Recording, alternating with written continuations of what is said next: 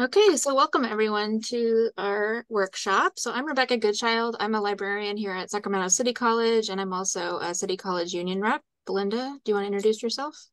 Hi, everyone. Belinda Lum. I'm SCC's LRCFT president and the union's chief negotiator, and we'll be co-presenting with Rebecca today. So, Cool. And Michael, you want to quickly introduce yourself? Oh, sure. Hi everyone. Michael Henderson. I'm staff for the union, the executive director. I'm not a faculty member. I work for the union and for all of you folks. So nice to see you all here today. All right, great. Okay, so I always find it tricky to do the slideshow well on Zoom, but we're going to give it a shot.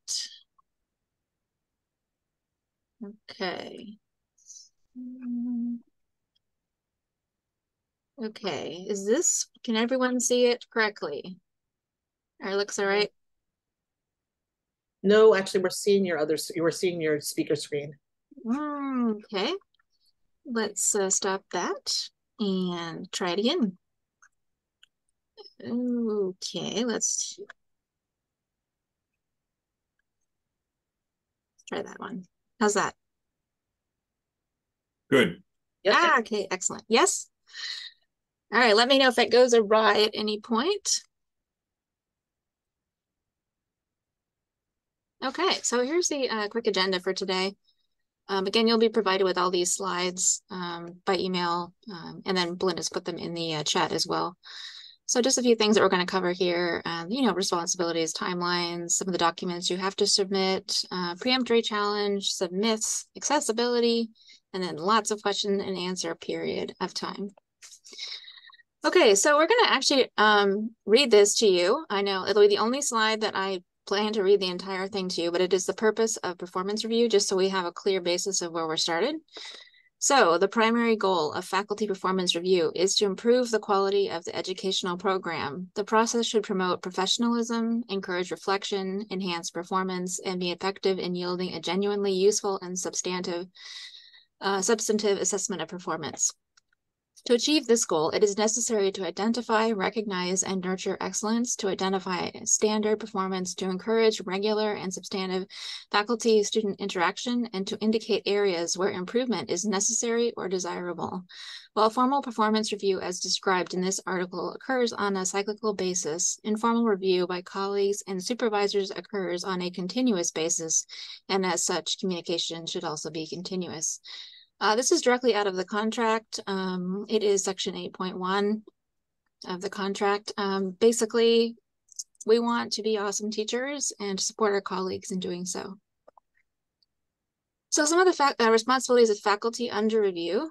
Okay, so these are basically turning in things when you need to, going to meetings, trying to be as available and communicative as possible, kind, thoughtful, all the things I'm sure all of you are already doing. For faculty reviewers, so the big one is confidentiality. You don't want to talk about the process with people outside of your team. You want to keep it as private as possible so that it can be fair for the person that you're reviewing. Okay, there needs to be clarity about what you are allowed to review, which we're going to go over in a bit more detail throughout this presentation. You need to, provide your dean with the evaluation in a timely manner. So basically the same thing as the faculty under review. You need to do your homework, turn it in on time. Okay. And then if you have any recommendations, that especially for less than satisfactory, you need to provide evidence for that. So if you have a strong suspicion of something, or you need to actually back that up with evidence. So just keep that in mind. If there's something that you feel is strongly about bringing forward, you need to have evidence. Okay. There's a difference between a recommendation versus a suggestion. So a recommendation is an official thing that someone has to address in their next review. And a suggestion is just like a tip or something that they could work on, things that they could improve upon, but are not like official, red alert, you need to do something about this thing. Okay. And then most important, of course, is adhering to the LRCFT collective bargaining agreement, which outlines all of the rules for this process, which we will continue to go into more detail about. All right, so the timelines, we're not going to go on a point-by-point basis on this, but we've put on this slide where you can find the timeline calendar of expectations. It's basically when your dean is going to tell you, hey, you need to meet for the pre-performance review, and then when people are going to do workstation observations, when all your stuff is due, all your homework, what weeks that is due. So if you have questions about that, you can of course ask us, but you can go review those in the contract. All right, know your rights. You're going to see KYR a lot. This is our attempt to help you feel empowered with awesomeness and all the things you can do for this review cycle. So you need to know what you need to turn in. You need to know what your homework is. So we have a self-study. You are required to respond to recommendations only from your previous cycle if you've been reviewed before, like if you're a tenure track person, or you're in your second, third, fourth year as or even an adjunct. If you have any recommendations, you need to address those. Okay, you do not have to address suggestions in the self-study. Okay.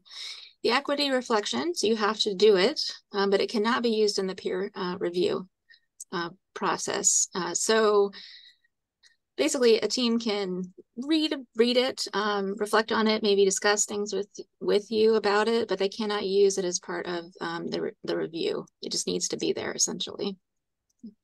Both of those need to be completed and emailed to your dean by the end of week 6. So this is week 3, I believe. So you got 3 more weeks to go. Okay, student reviews. Okay, so it is past week 2. So if you have not talked to your dean, they are defaulted already to online reviews only. If you wanted in-person reviews, then hopefully you talk to your dean about that and have received in-person reviews as well as online ones. So just to know that maybe next time, if you really don't want online reviews or you do just want in-person reviews, I believe for those classes, you'd have to ask really early in the review process. Okay, so student reviews taken alone may not lead to a less than satisfactory review. So if you look at the student reviews, there was a bad day, they said some crazy stuff, they can't use that alone as a way to give you less than satisfactory. However, if there are things in the student review that substantiate some of your observations from the workstation review, or there's some kind of other complaint or investigation going on that is also reflected in the student reviews, they can be used as evidence. Okay, so again, alone, by themselves alone, they cannot be used for a less than satisfactory review. All right, Belinda. We will switch off now. So one thing to note is that tenure track, tenured faculty, and part-time faculty have what we call a peremptory challenge, where you are allowed to remove a faculty reviewer from your team. You cannot remove your dean. Let me just preempt the question that often comes up here. But there are very specific rules that change based on the category you're in. So if you are a tenure track faculty member, you can use your peremptory review only once during years 2 through 4. As I noted, you can only use it to remove a faculty member. So when you want to remove the faculty member from your team, you email your campus's academic senate president. So for Sacramento City College, that's Sandra Guzman. For FLC, it's Eric Wada. From Consumnes River College, it's Jacob, and I just forgot his last name, but we'll get it to you. We'll put that on the info sheet. And then American River College, it's Brian Knurk. But you would email the academic senate president directly, and you actually do not need to give a reason for why you're removing the faculty member. All you need to write is, I wish to exercise my peremptory challenge and remove, and then put their name from my committee. And so you can exercise the peremptory challenge within 3 weeks of being notified by the academic senate president's approval of the peer review team. So what's been happening literally probably over last week and this week, or the end of this week, the senate presidents have been approving the committees, and then you were notified, should be notified by your dean. So that's when the clock starts. Some deans historically have tried to start the clock when they tell you who your team is before the Senate president's approval. That is not correct. The clock starts when the Senate president approves. Also note that when you exercise your peremptory challenge, it is the Senate president's job, in consultation, usually with the dean and or chair, although it's just a recommendation and a consultation, to replace the member. So note that that the Senate president is not under any contractual obligation to use the suggestions, but they will consult. And then finally, what's important to note, because I know that we have a lot of folks here, I just was eyeballing the participants here, who are long-term temps, LTTs, and then tenure track faculty in their very first year, you cannot exercise a challenge. So you do not have a peremptory challenge in your first year. So those are the conditions for the tenure track faculty. If you can forward to the next slide for me, Rebecca. For tenured faculty, after you receive tenure, you're then reviewed every 3 years unless you unless your committee has come back with an off-cycle review, saying that we believe in a year you need to be reviewed as one of their recommendations, or if you are subject to a special review. But basically, the majority of our faculty undergo a procedure A or B review, and your first one after you're tenured is a procedure A, which means you do the full review with your self-study, classroom observation, equity reflection, etc. Procedure B still requires the documents, but no classroom observations. But tenured faculty can use their peremptory challenge during every review cycle. And again, the process is the same. You email the Senate president. The Senate president replaces the removed faculty member.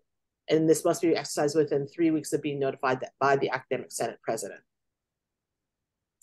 Go ahead to the next slide for me. Oh, part-time, you already, for part-time faculty, and this is new to our contract. So this was something that was newly negotiated by our team this last spring. Part-time faculty now have, part-time faculty cannot use their peremptory challenge during the very first review, which means if you're a new part-timer, you don't have a challenge. However, after that first review, part-time faculty can use their peremptory challenge during all other review cycles. Part-time faculty are reviewed every 3 years. And you should note that that 3-year clock is based on the campus. So if you are a part-time faculty member that hypothetically started at Sacramento City College in 2022, and you go up for review in 2025, and then you started in 2023 at American River College, your ARC clock starts in 2023. So these are, just note that you may be on multiple different calendars if you are a part-time faculty member, and you should ask your area dean when you're scheduled for review. When part-time faculty exercise their peremptory challenge, the process is again the same as the other two categories. You email your Senate president. The Senate president replaces the removed faculty member. And it can be exercised only within the 3 weeks of being notified of the Senate president's approval of the review team. These timelines are really important. You cannot exercise it after the fact. And again, the only other way in which folks have been removed outside of a peremptory challenge is with demonstrated evidence of bias. That is written in our performance review, Article 8, and the threshold to prove that is actually relatively steep. But if you believe that you are facing those types of some sort of bias or discrimination, you should contact your campus president to discuss that as soon as possible. Are there any questions, Michael, that we need to answer in the chat? I've answered a couple in the chat itself. One about special reviews. I noted that they're very unusual, but anyone who has one has to be informed about it beforehand.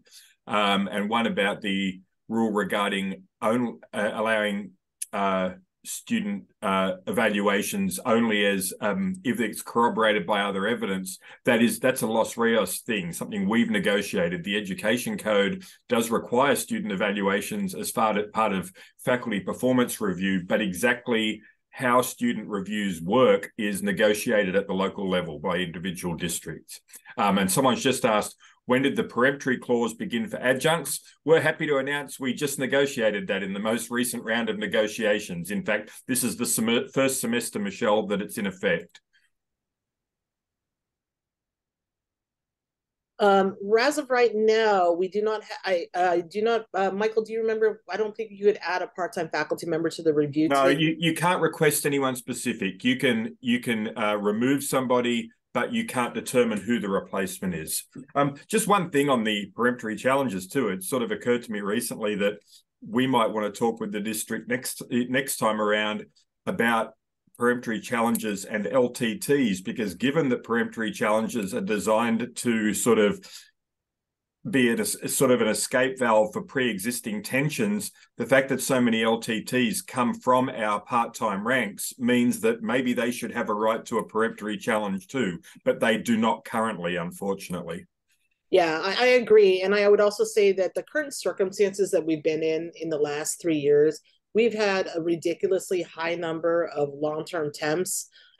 As I noted, we have 52 across the district this semester. Normally, it used to just be like one per campus in a given semester, and normally just to replace, like, if someone went on a sabbatical or someone went on leave.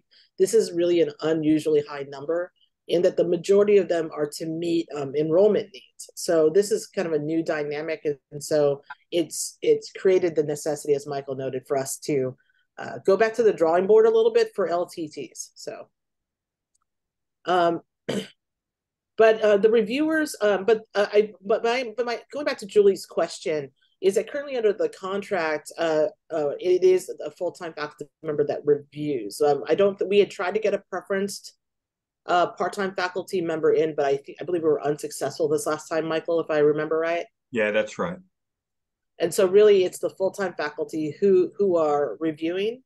And so, but it's not for lack of trying in trying to negotiate that. So it is a full-time faculty member that reviews. And the difference between part-time and full-time is that part-time faculty only have one faculty reviewer.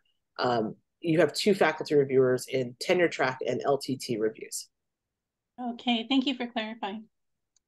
Can we go to the next slide?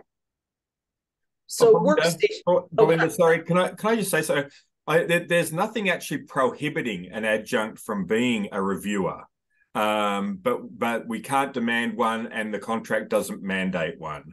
Thank you. Perfect. So, so in terms of workstation reviews, it must follow the rules as listed in the contract, and I think that there are a few things that are important to note here.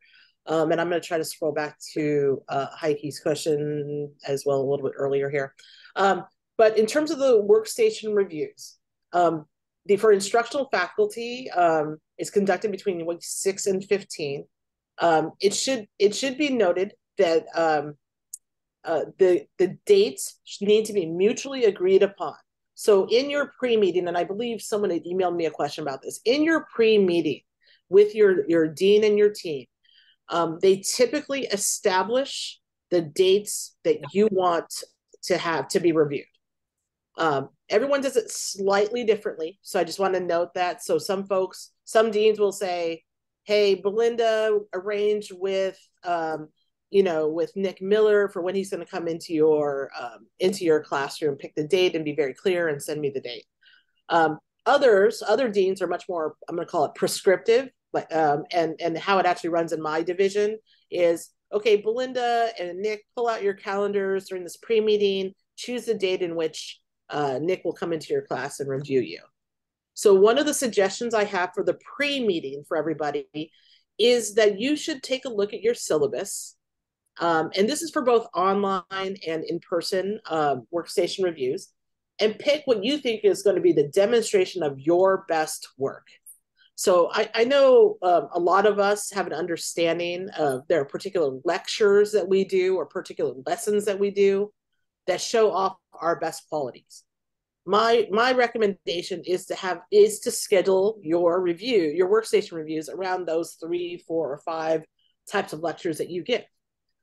Some of you are uniformly great across the board, and so you can pick any day and it's fine, but But the dates are mutually agreed upon, so it could be, and it always happens between 6 and 15.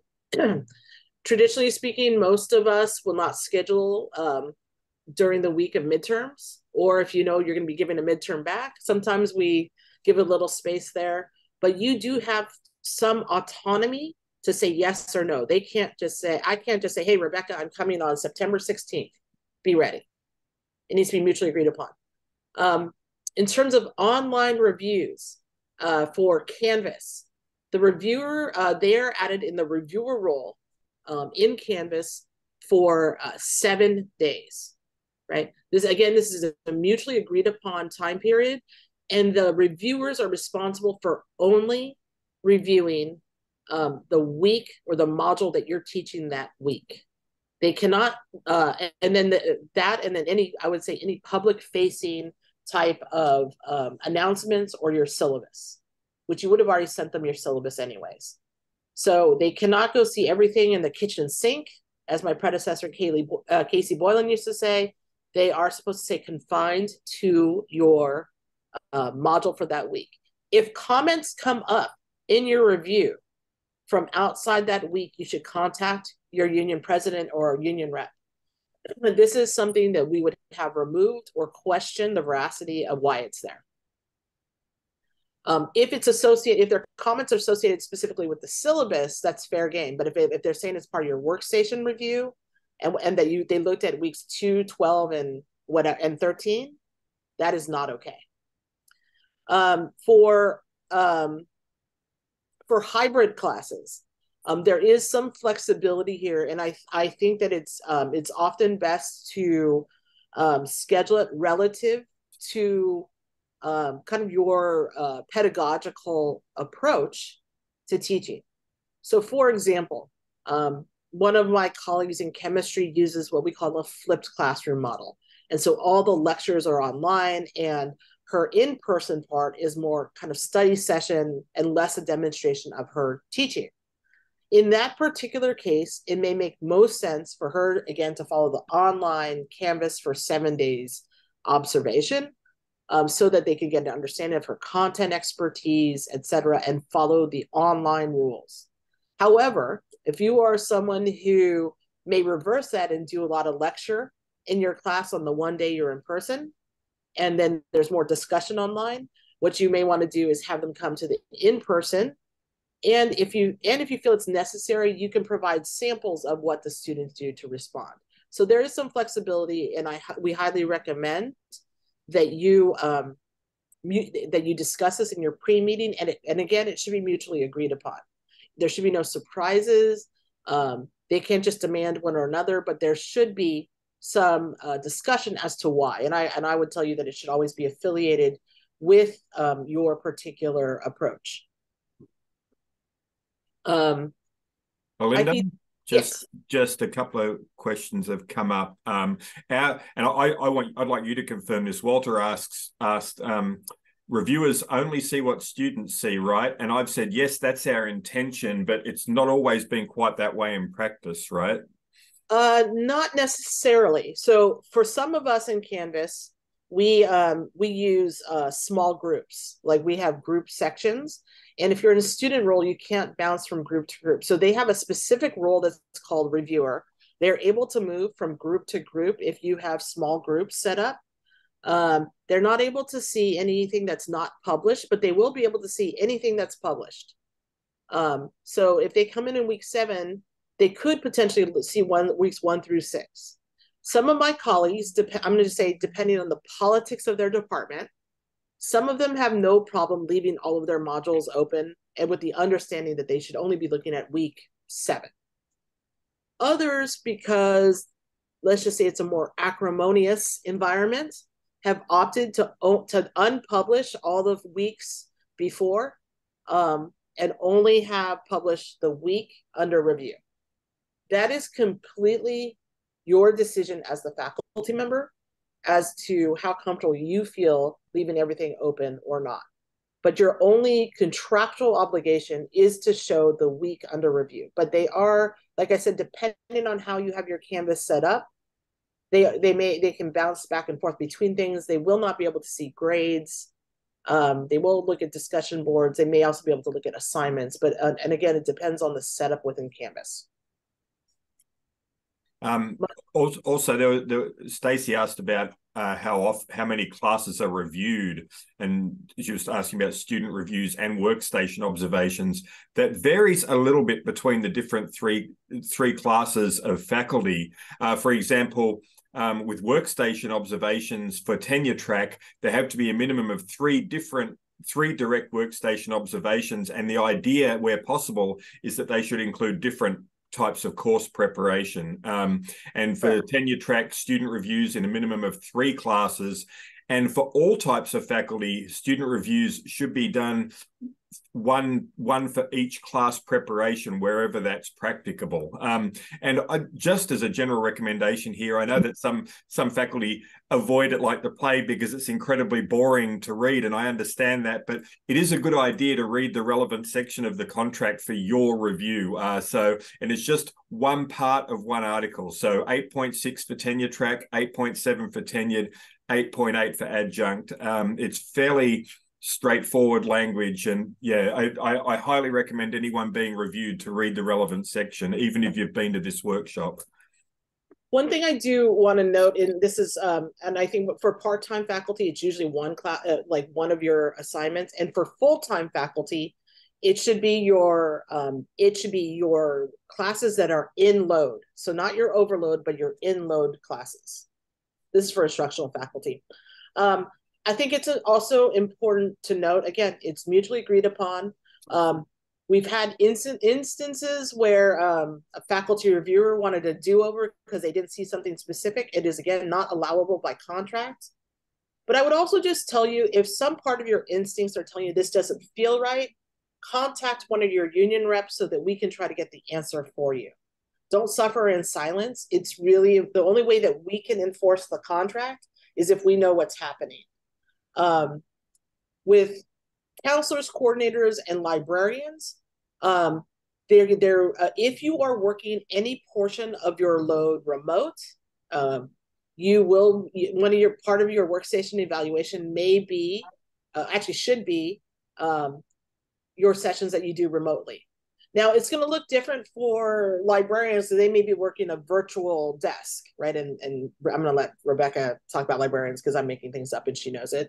But for counselors, for example, before the appointment, they would usually tell somebody, I'm under a review, and Michael's will be in our session today. Is that okay? If the student says no, then the reviewer would exit.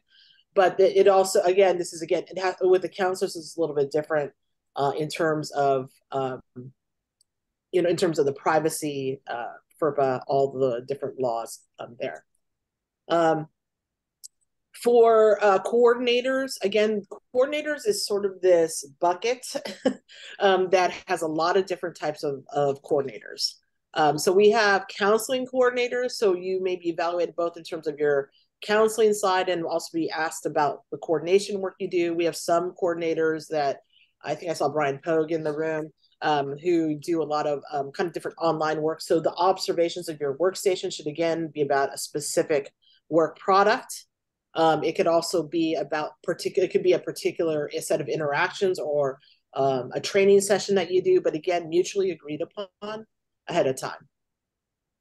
Did I catch most of the questions there in terms of the workstation reviews? Yeah, I think you're good now. Okay. Well, we go to the next one, and there's time for questions at the end as it comes up as well. So. Okay. Yeah. Okay, no worries. Okay, so common misconceptions.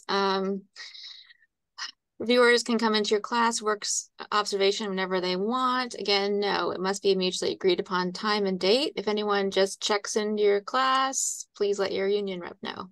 Okay, if you're surprised, there's something wrong. Okay. Myth 2, reviewers can opt to do more than one workstation review if they didn't see anything they want. Again, no, it has to be they have to agree upon it with you. You cannot go hunting for what you want to see. And then myth 3, in an online Canvas review, the reviewer can see all of your class modules. So again, no, the contract only allows reviewers to look at the week under review and the public facing pages. So the published pages in Canvas. Okay. Faculty under review should remove the reviewer when the 7-day period expires. Yeah, pretty clear, I think. All right, so let's talk accessibility. There's been a lot of questions about what is and is not allowed around accessibility in a faculty review. So first and foremost is that faculty have the professional obligation to meet student accommodations that have been noted in the faculty notification letter that is supplied by DSPS. For those of us who are instructional faculty, it's largely been emailed to us. Pre-pandemic, we used to get the letter with it used to be a blue cover letter over at City College, but it very explicitly states that student X needs 2 times or double the time on quizzes, or may need to record your lecture. We must comply with those letters, and it is part of our professional obligations. Now, that being said, we have an accessibility committee that worked throughout the summer and even last spring. And what we've been seeing across the district is what we consider to be a broad scale overreach of what is being evaluated. And this is occurring for a lot of different reasons. It's happening, I think, because some folks don't understand what specifically you could be evaluated in terms of accessibility. Some folks have been giving their own interpretations, but I'll go through some of that.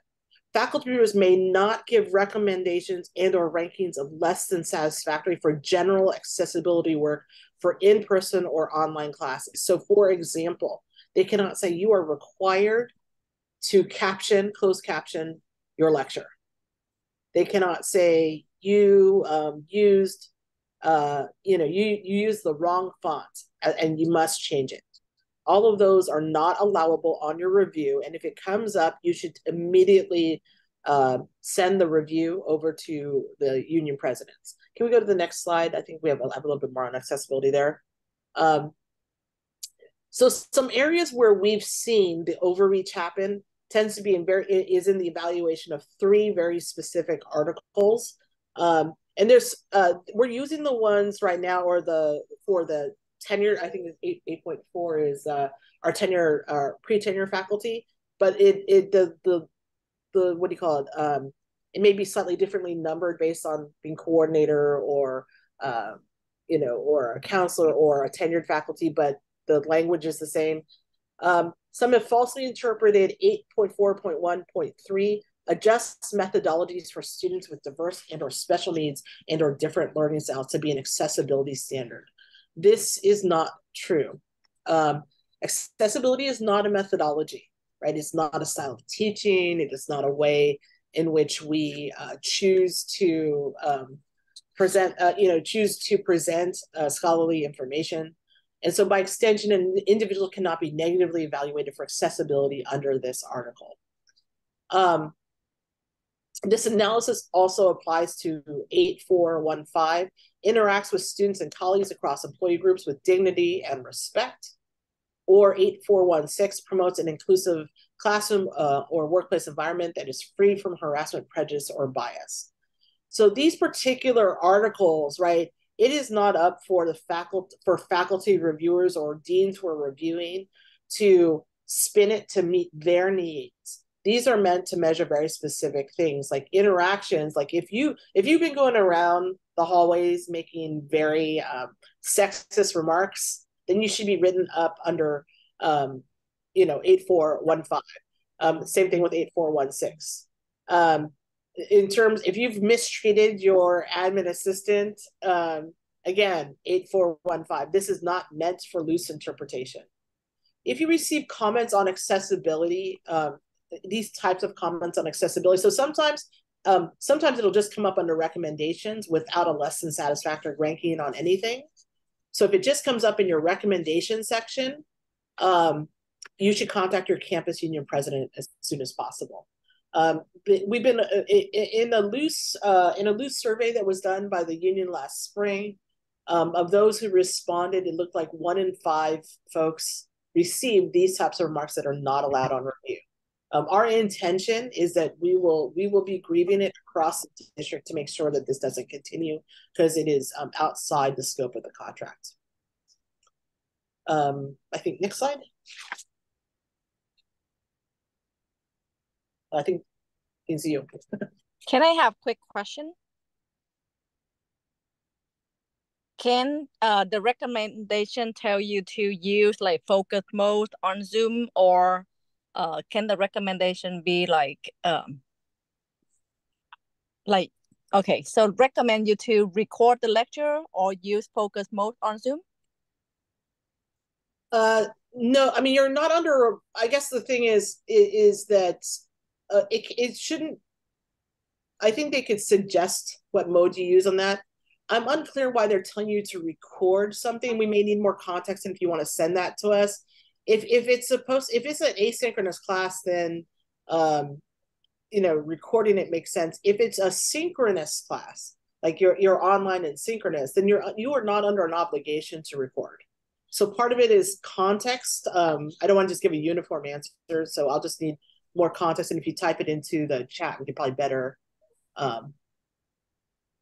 we can, if you put it in the chat, we can probably better answer that. Okay, thank you.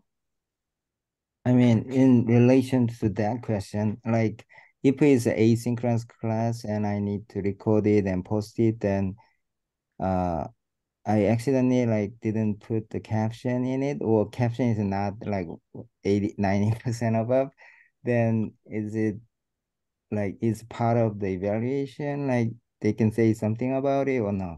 No, they cannot, unless there was and even then, let me say this. If you have someone in your class, right, under faculty notification that needs captioning, right, it isn't that we have resources that you should send it in for captioning, but just to say that you need to caption for the sake of captioning, no, they cannot put that in your review. But if there's somebody need caption, then it should be there. If someone needs caption, then it's the institution's responsibility. Right. And so you should work with DSPS, okay, right, to make sure that you can get your materials captioned in a timely manner. Okay, got it. Okay, so if you are a reviewer, things to avoid. Okay, so again, you cannot use perceived lack of general accessibility content for less than satisfactory review. If you go in and they do not have the appropriate captions, they uploaded a PDF that is not accessible in Canvas, things of that nature, they are not responsible for it in this way. Like, you cannot give them a less than satisfactory for that.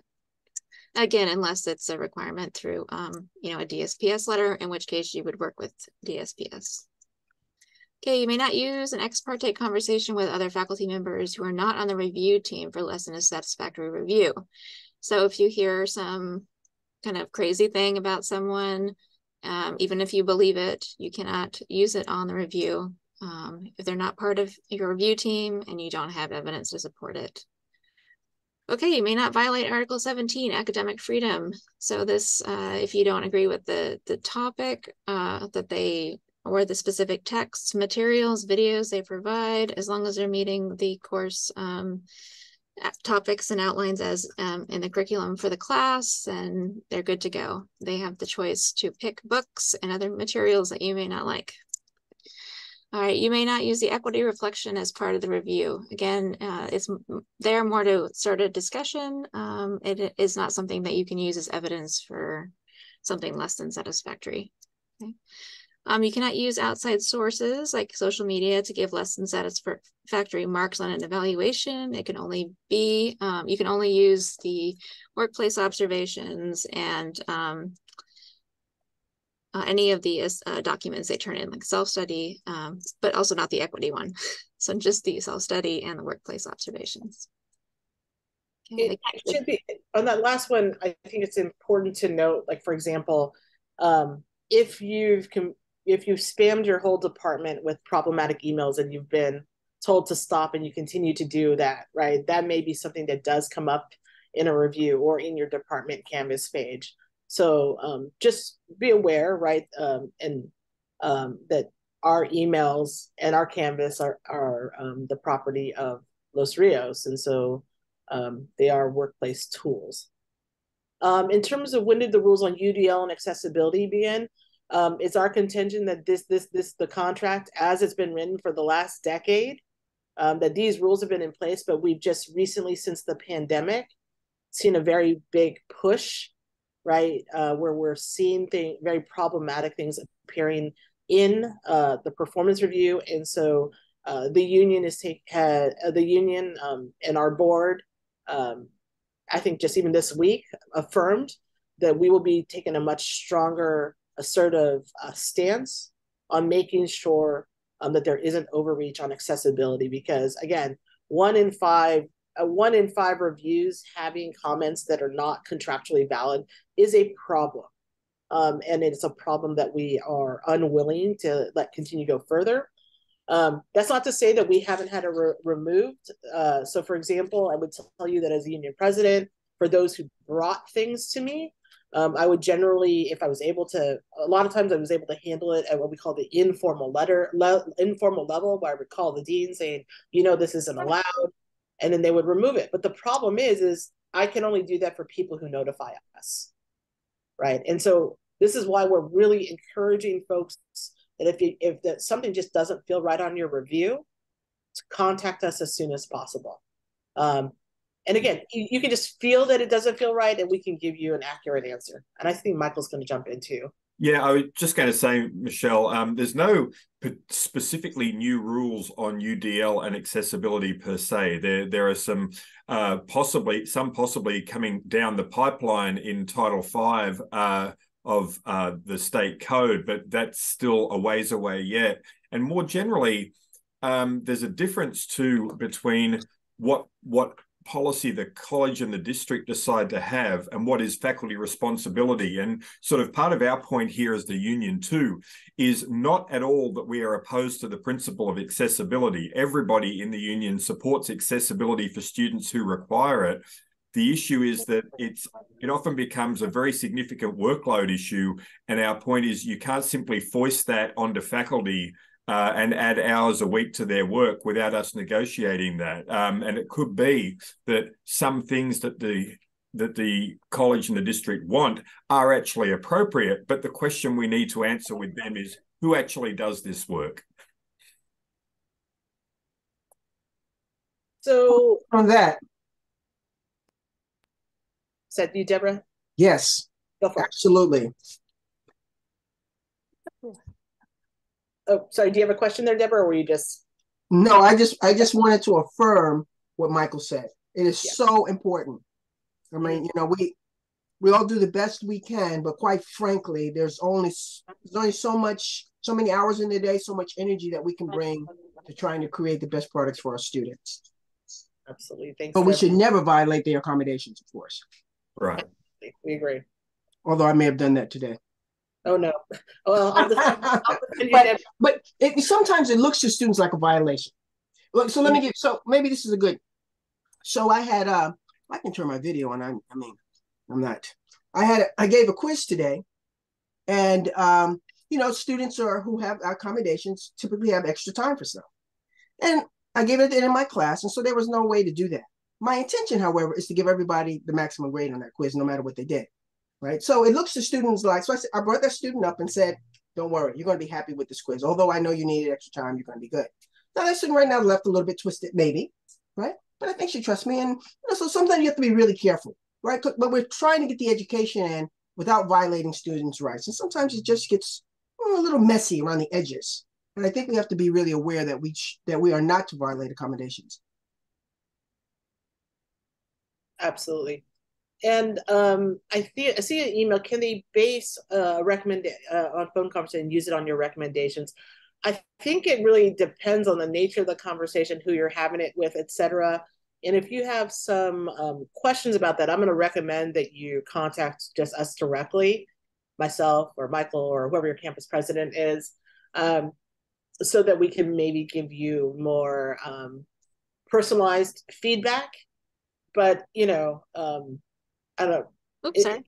Yeah. And so just so you know, again, we really want to encourage, and the number one thing we want to encourage is, even if you just feel some sort of way, or it just doesn't look right to you on the on the form, contact your union president or Michael Henderson, our new-ish executive director. Michael, you only have 4 more months of using the new title. I know, think, so. Yeah. But all of us will, and you can also copy both Michael and your union president, and whoever gets to the email first will get to it. But there are, like I said, we know that each of you may have very specific circumstances that are unique to you, you and your dean, or you and your department. And so we can best tailor our advice by talking to you directly. And at least all of the campus presidents, just so you know, we are given release time. Your union dues pay for our time. So we are happy to schedule appointments or answer emails, because that's what your union dollars pay for, right? And it also, if we get a head scratcher of a question, it also pays for the lawyers that we have to call to make sure that we're on the right side of this and that we give you proper advice. So, your union dollars, you don't always get to see where it goes, like, overtly, but this is one thing I could say. Your dollars pay for the time to be able to answer this and make sure we represent your rights correctly. Why don't we pause the recording there, because I think sometimes folks may have questions they don't want recorded. Okay. And then I just want